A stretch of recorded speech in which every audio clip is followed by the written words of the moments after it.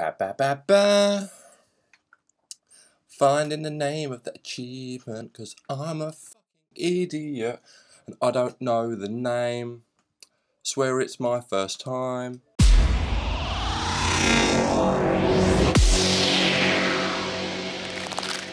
Hey, what's going on guys? It's me, Morvi, and I'm back again with another achievement guide. This time we're going for I swear it's not my first time on the messenger. For this achievement, we're going to have to get through the dark cave without getting the candle from... Who the fuck gave us the candle?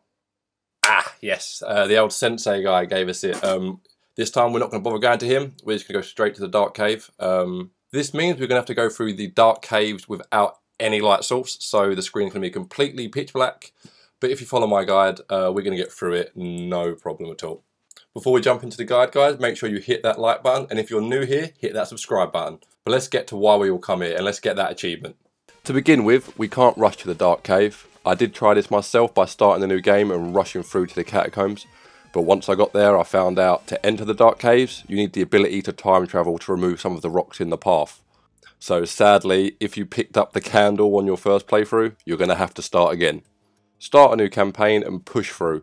Once you get the ability to time travel, you still will need to push through a couple levels of the game before you get the ability to return to the Tower of Time as a hub. This is the spot you need to get to be able to get this achievement. If you're super quick and confident running this game, it should take you just around an hour to get to the hub, although it might take you a little bit more if you're not very familiar with the bosses. But yeah, it shouldn't take you like around an hour if you're bad at the game, an hour and a half, 2 hours. But like it's not too bad to get back up to this point. Once we get here though, stop right there. Rather than pushing on, collecting the items required into the campaign, we're going to ignore them completely and instead make our way to the Autumn Hills. This is the nearest portal to the entrance of the dark cave. Push on like I'm doing now, following the path that I'm taking, and we're going to make our way to the catacombs.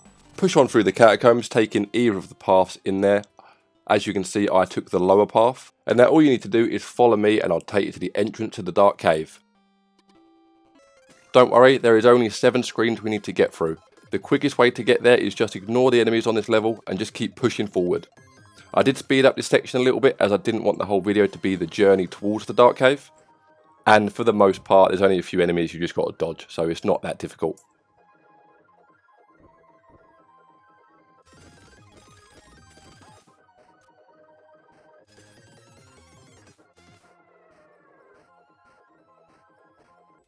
Keep on pushing through the dark cave until we get to our second save point of the level, this bit right here. From here, it's a pretty straightforward path to the entrance. Kill the little red fire guy and kill this bat, making our way across this spiky gap. Make sure that little skeleton doesn't eat your face along the way. Now we'll make our way down this gap here, knocking this wall down. Make sure you don't get hit by the spikes, as these seem to be like the biggest enemy in this game, like they do the most damage. They are also the reason why I failed a couple attempts at doing the no death achievement. But we'll get into that on another video. Okay, skip that water bit there. Use the speedy swim so you don't get splatted. And now we're here. We have been here previously, as I said earlier, but more than likely you didn't notice the entrance as it's blocked. All we need to do to move the rocks away is move on to the next screen and the portal will be waiting for us. Jump through it and now backtrack to the previous screen and break down the wall. From here, it's an easy swim to the dark cave's entrance.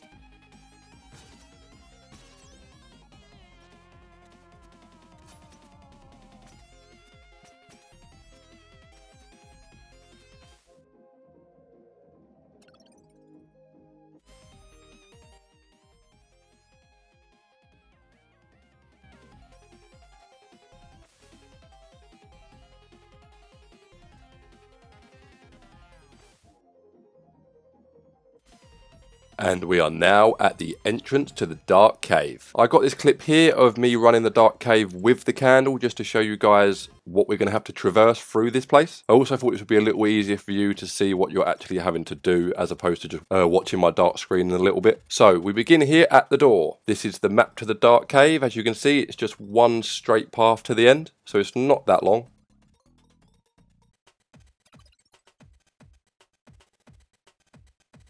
To begin, we're going to drop over the left hand side, and just as we're falling, we're going to use our grappling hook on this circle here and it will pull us onto the next screen. Then we're going to make our way forward until we see these spikes on the wall. We're going to climb over them. Next we're going to glide over this set of spikes, use our hook, and then use our hook again to get to this wall. We're going to get over this ledge here, letting it fall down, and we're going to push on forward. Now that there's an airstream, we're going to fly up, dodging both sets of spikes so they don't murder us. Keep on pushing through until we get to this next airstream.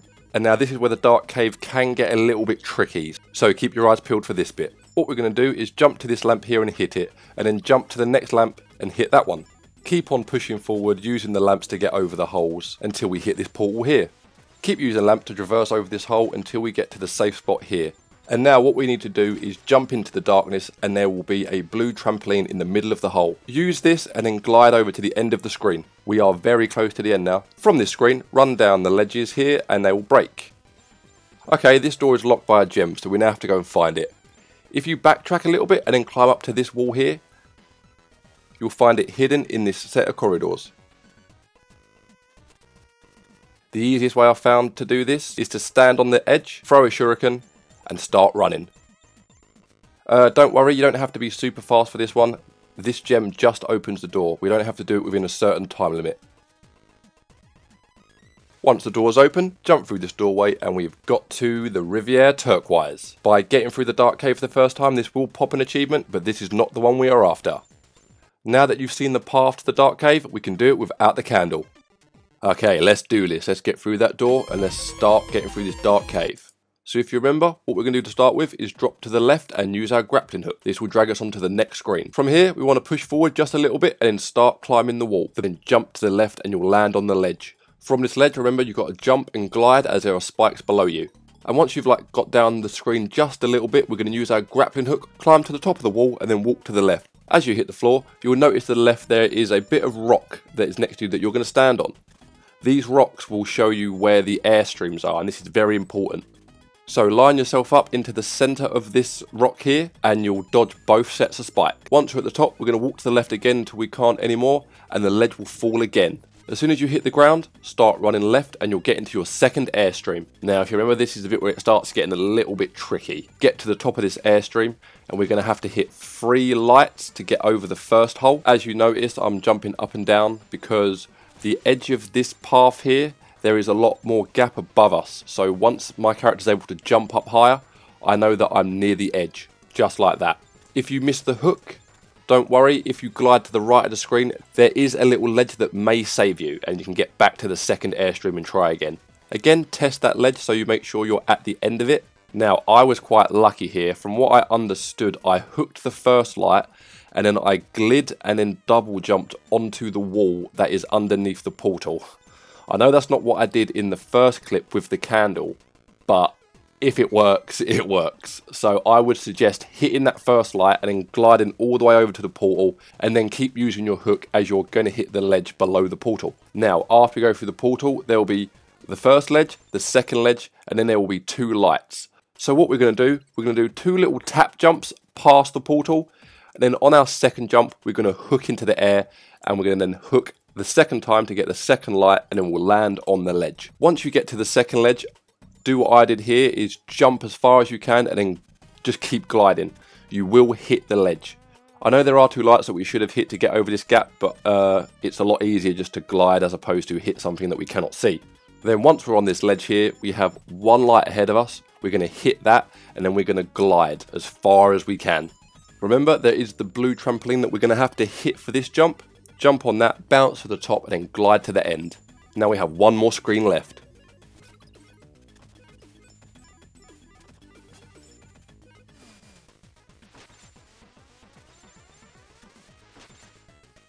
If you remember, this screen is really easy. All we have to do is run down the ledges, letting them fall. We now have to hit that gem. So as you're going down the ledges, keep on jumping forward and eventually you'll grab onto the wall and you'll know you're in the right position. From there, climb to the top of the wall, jump off using your grappling hook to grab the opposite ledge, and then climb up. Now keep making your way left, keep jumping up over the ledges until we get to the end. Tap that gem, and then we're going to do a runner for that doorway. Again, there is no time limit for the doorway. I know it makes out that it has got a time limit, but yeah. Just make your way back there and it'll be open for you. And then we'll get our achievement. I swear it's my first time. Oh, and don't worry, we can all tell our friends that, don't worry, it was our first time. Because we're pro.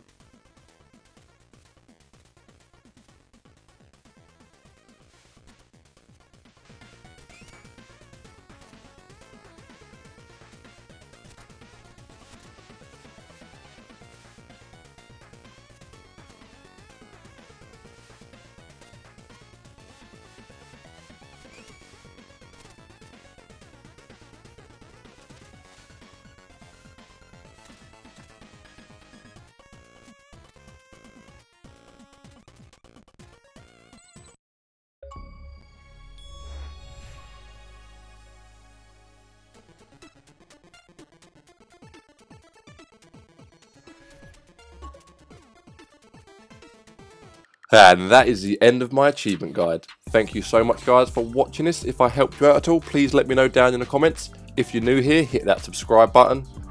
But until next time guys, I've been Morvi and I'll see you later. Peace!